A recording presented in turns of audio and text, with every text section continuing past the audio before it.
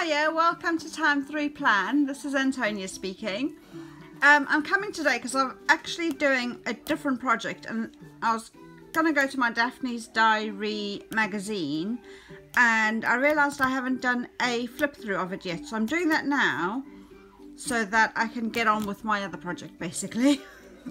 So this is the latest one that I've received in the post, and I do absolutely love her artwork. There's so much. If you journal, junk journals, or you do scrapbooking or anything like that, there's so much you can use in here.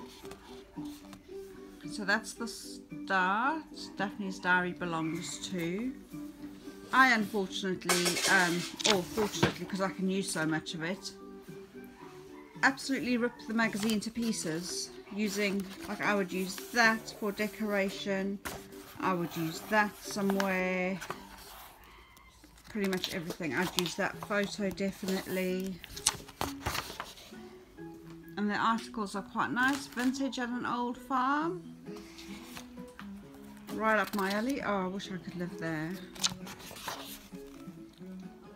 So this article is all about this farm.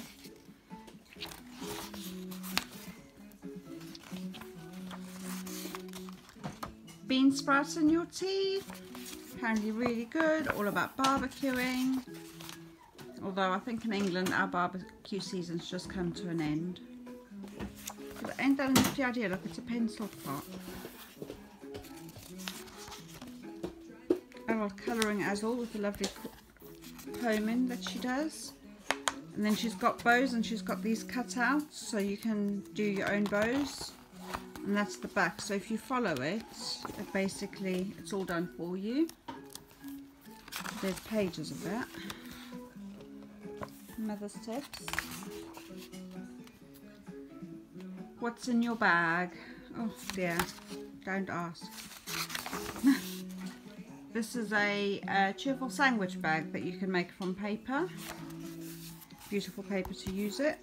Last month they had that envelope. Took me a few goes, but I finally did get the envelope going. And then look at that nifty idea, tea bags. Painting on tea bags.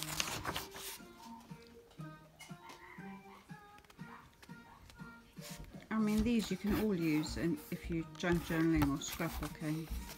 It's fantastic. The colours are just absolutely amazing. Honey.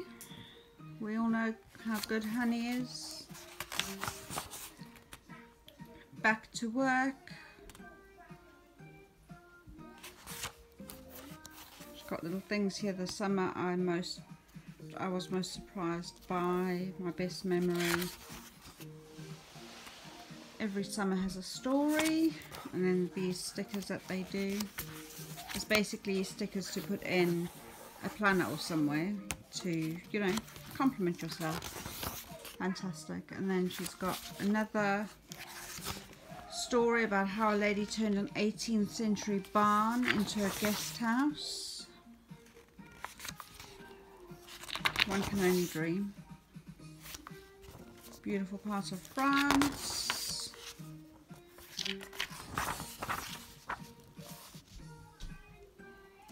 Quirkles, a new hobby. To me it just looks like paint by numbers, but she gives you one to give a go at.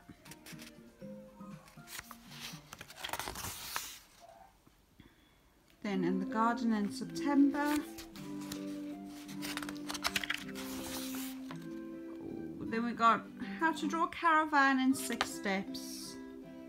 Now if that was not made for me, I don't know. It's going to be my template. And then these are just, you know, like in planners you have the to-do dots, the checklist dots. That's basically those. I said our planner ladies first and then craft ladies second. We got that all sussed. So that's all that.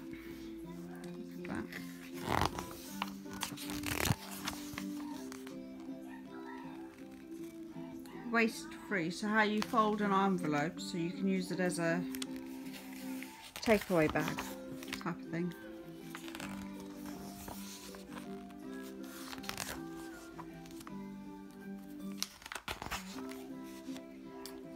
There's quite a lot of stories. Now there are quite a lot of articles in here with a lot of artwork and pictures, but the pictures you can always use. This I found, so look at that wall.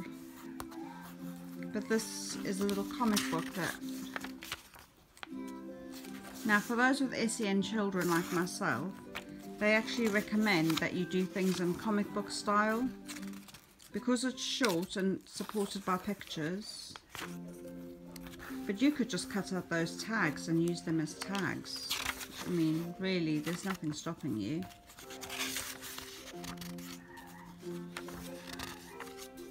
That's fantastic. There's a lot of colour in all of this, so you can definitely, you know, use, like if you've got a heart punch or a butterfly punch, and you could punch out the fish if you wanted to. And you could use the blue colour in the fish. Old Monet himself and his paintings. So that's all of those.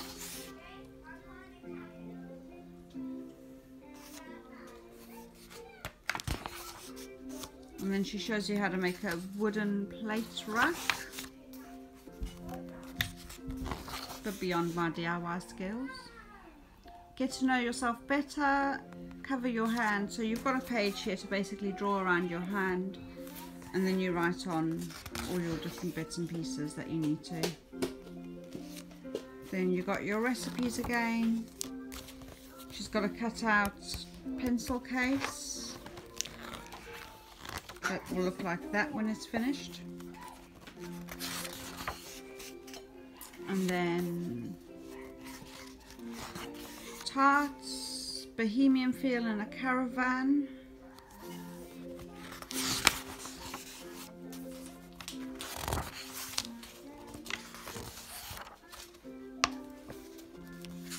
Shows you how to do a pom-pom rug. Living in the moment. And look at these on the edges, you can always use that for something. Post. And a summer necklace. And then she's got another beautiful poem with some lovely artwork at the bottom here. Another colouring. Woolen dolls. An article about that and how you get on doing that. And then make a fruity garland. So she's got these, obviously you can use these for anything, but the back is the exact same, well, similar, so if you cut it out you've got the front and back.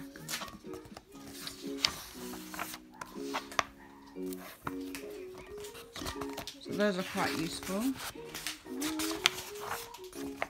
And we've got bouquet of chrysanthemums, and then she's got all her bits and pieces, advertising her magazine in there and what's in her online shop, and then the back cover, which is these beautiful autumnal leaves. So there we go, I'm looking forward to that. So there's that edition of Daphne's diary. I hope you enjoyed watching it. It was a very super quick flip through because I'm keen to get on with my other project and I kind of need it to take it apart and use it. So check back with me next month and I'll do another one. Otherwise, happy crafting and I'll see you next time. Bye!